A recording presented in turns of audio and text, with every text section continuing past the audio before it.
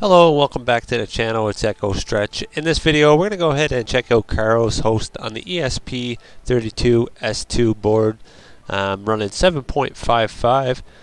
So let's go ahead and just jump right into it. Go into our settings, go into our network, go ahead and make sure we do have connect to the internet checked. Then we'll go to set up internet connection using Wi-Fi, easy. And we'll select Karo. And for the password, we'll type in 1 to 8. Go ahead and hit R2 for done, and hit OK. Give it a few moments here. Shouldn't take too long. Check in network environment now. There you go, and we're done. So we can go ahead and hit circle for back. And there's two ways to get in. We can go in through the user guide, or we can use the web browser. I do recommend using the web browser first, just so that way you can go in and clear out all the old information that was in there. So we'll delete all there, and go into our browser history, clear that as well. And then we'll go into our settings and delete our cookies, and clear our website data. Then we'll go ahead and back completely out, and just go ahead and launch our browser, and it will automatically redirect us. Okay, as you can see, it does come up, and this is the Feather S2, the ESP32-S2. Now for the 9.00, it does do an auto mount with the USB, but 7.55 and below, it doesn't have that feature. It actually has a more annoying feature, but I'm going to show you. If you're not familiar with 7.55, I will show you what we can do with it. So we'll go ahead and click on 7.55. We'll give it a few moments here to install the cache. It shouldn't take too long at all. As you can see, it does go pretty quick. There's 60, 70%, 80%, and 100%. We're done. So we can go ahead and hit our PlayStation button now. And then we'll go ahead and launch our browser again.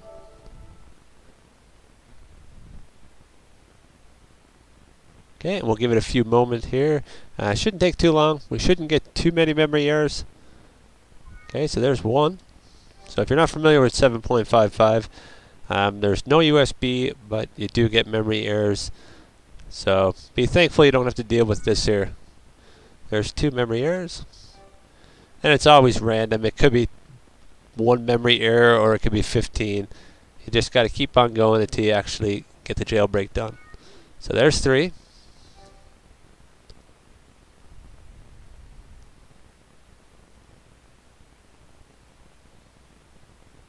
There's 4.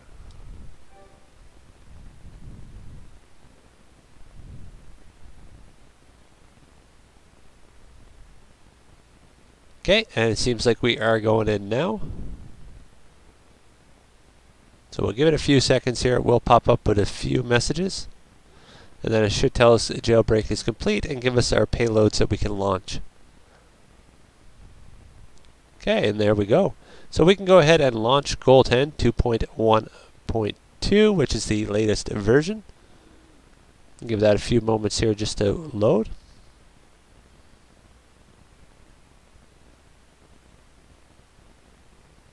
Okay, any moment now it should come. It usually takes a few seconds, but there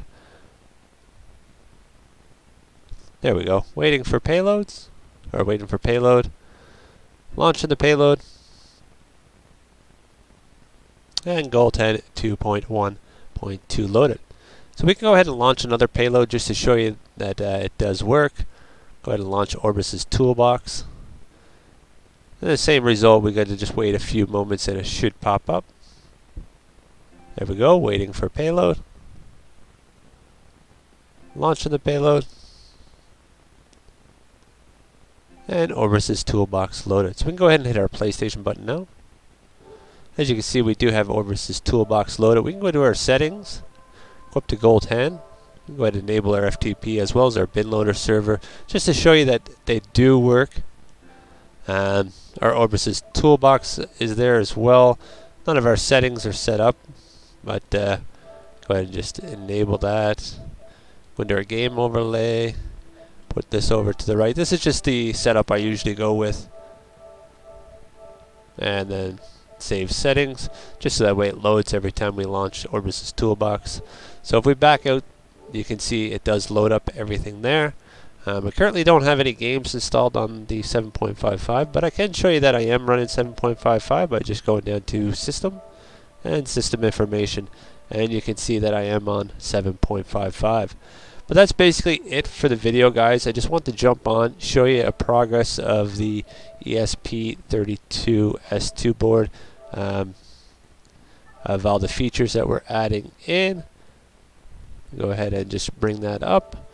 But yeah, if you liked the video, make sure you go ahead and hit that like button. And if you're not subscribed already, go ahead and hit that subscribe button. And I will see you guys in the next video. Thanks for watching.